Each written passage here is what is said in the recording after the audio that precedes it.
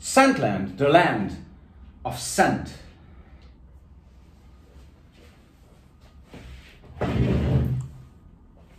Hello and welcome everybody, Chris back with yet another fragrance review, and this time it's an all-time great released by the precious house fashion giants Chanel in the year of 1990. What a great year that was, both in perfumery and otherwise as well. 1990, and the name is Egoiste. Egoiste, what a catchy name that one is, and I can tell you the fragrance lives totally up to the name. First of all, 1990, right? Wow, Chanel in 1990. The whole fragrance industry in 1990 was turning, was changing. They started to break away from the heavy hitters of the 70s and the 80s. What do I mean? You know, in the late 80s, fragrances came out that were kind of breaking away from the stereotypes of the heavy, leathery, mossy, piney stuff that was going on in the 70s and 80s. And fragrances like Fahrenheit appeared, totally new idea, or Cool Water. Or later, the Boss Spirit, for example, and Calvin Klein Eternity, already from 1990. And as we went into the 90s, it started to get more and more interesting. Great releases were coming out, like one of my favorite ever fragrances, Lagerfeld Photo. Adidas, amazingly. Adidas Active Bodies, fantastic fragrance. Or the recently reviewed 1881 Pour Homme by Nino Cerruti. Or Balenciaga Pour Homme. Or Trussardi Action. So what a year. That's only 1990, okay? So you imagine you walk into a fragrance store in 1990, you have all these beauties sitting in there, just newly released. And then all the rest was coming in the 90s. Great decade for the fragrance industry. Great, very creative approaches to fragrances. And actually, Egoiste, ever since then, in the past 30 years, stands and stood its ground in the great flow of time. And still stands there on the top shelves and the top selling shelves and top price shelves in the perfume stores. Okay, that's one thing with Chanel, that they will never lower their quality and accordingly their pricing level. Obviously, maybe at this today, if you walk in, maybe Bleu de Chanel is on top of Egoiste. Well, who cares, you know? That's the way it is today, but that's a different story. So how does it smell like? How does it smell like? What makes Egoiste so special? Well, created by the parfumeur Monsieur Jacques Polge. It smells warm, it smells inviting, it smells very, very energetic. It smells very special. It smells like nothing you've ever smelled before, although there are some notes that you can pick up. You can pick up cinnamon, you can pick up vanilla, you can pick up sandalwood, rosewood. You can probably pick up carnation. You could definitely pick up rose. And it's a very special rose here. Wow, it's a fantastic rose. It's a classy smelling fragrance, yet it smells modern and timeless. It's a definite signature material here.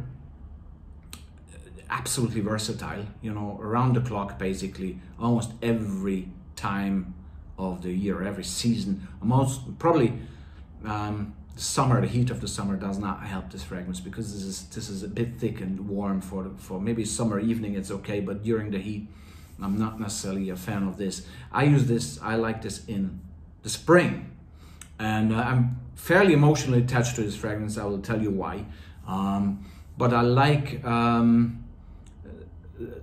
the immense personality of the fragrance, and I told you the notes, right? So you know about vaguely the notes, but I want to tell you about how this fragrance makes me feel when I wear it. This reminds me totally of a new era is breaking, a new day is approaching in the morning, you know, a morning hour, brightness, positiveness, the energy that you have in the morning. I love mornings, because they hold the promise of a new day, of new challenges, new fun things, new things to see, to learn, to do.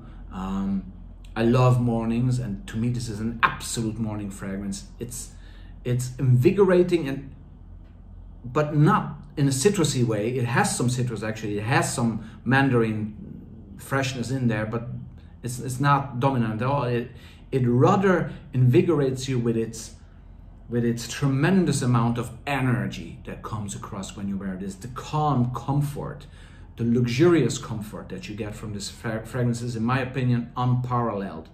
Maybe Lapidus Purom has some of that, but Lapidus Purom has this animalic part, which in the morning can kind of hit you too hard. This doesn't have that. This is more, how should I say, more customer friendly probably, but that was Lapidus was 87, this is 90, so it was, you know, the fragrance industry is coming out from, as I mentioned, coming out from the heavy hitters, going into the more kind of more adventurous and creative and avant-garde type of smells, which this is like, you know, it's heavy yet it's playful, it's bright yet it has a presence that is not, it's humorous but not funny, if you know what I mean. You don't laugh at the Egoiste, but you appreciate its humor, okay? The humor that the Egoiste is spreading. It's almost like a human being here I'm talking about, okay? So he's a very humorous guy, but you're not laughing at him. He's funny, but he's not a laughing stock. He's not a laughing matter, right? He's funny, and he's a well-read, well-articulated, well-spoken person who speaks probably many languages and seen many places and traveled around, and this all the experience in his lifetime builds into his personality, right?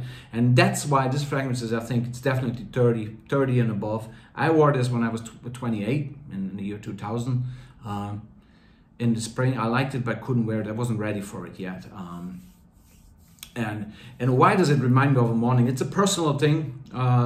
As I say, it's very versatile. You can wear it any time around the year. But to me, it's a morning fragrance because this fragrance used to be worn by I used to work with a Swiss man back in the mid-90s, mid and latter part of the 90s, called Mr. Kunz, or Herr Kunz.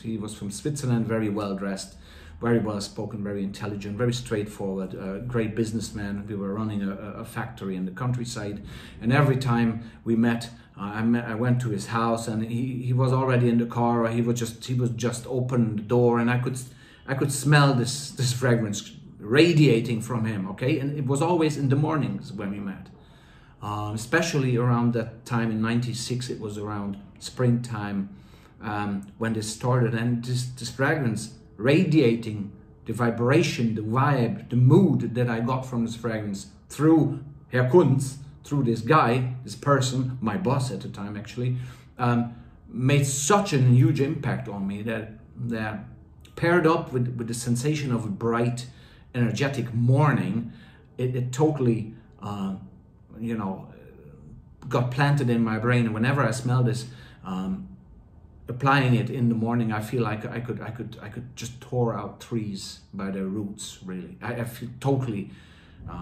optimistic, energized, very self-assured. It's a dress-up fragrance, okay? So you kind of get your gear going with it, okay? Not too much, because it's a very French fragrance. It's very intelligently made. Don't push it, you know, don't over apply and don't overdress it. Just let it work for itself. You know, the Egoiste it just knows the style. It's a very stylish person, the Egoiste, okay? And last but not least, today is the 6th of February, which marks the 22nd anniversary of the passing of the Austrian pop star Falco, Hans Hölzel. Hansi, grüß dich. And he wore this fragrance. So this is kind of my tribute to Hans Hölzel, to the late great Hans Hölzel, by reviewing his favorite fragrance, Egoiste, of which he took the name and made it into a song title, believe it or not. So that's my little tribute, Egoiste, to Hans Falco. And also to the late great Herbert Kunz, who was my boss, the guy I was talking about, who wore this, who kind of made me appreciate it, although not intentionally, but I really got to, this got hammered into my brain, into my heart, into my everything. So when I wear this, along actually with Lagerfeld Photo, it's one of those fragrances that really makes me move, my emotions physically. It's very, very special. That's what I wanted to say. Yeah, thanks very much. That was Chris with the fragrance review of Egoiste by the great house of Chanel, by the great parfumeur of Jacques Polch from the year of 1990. And how was that Falco song going? Egoist. Die ganze Welt dreht sich mich, denn ich bin nur ein Egoist. Der Mensch, der mir am nächsten ist, ich bin ein Egoist, ein Egoist.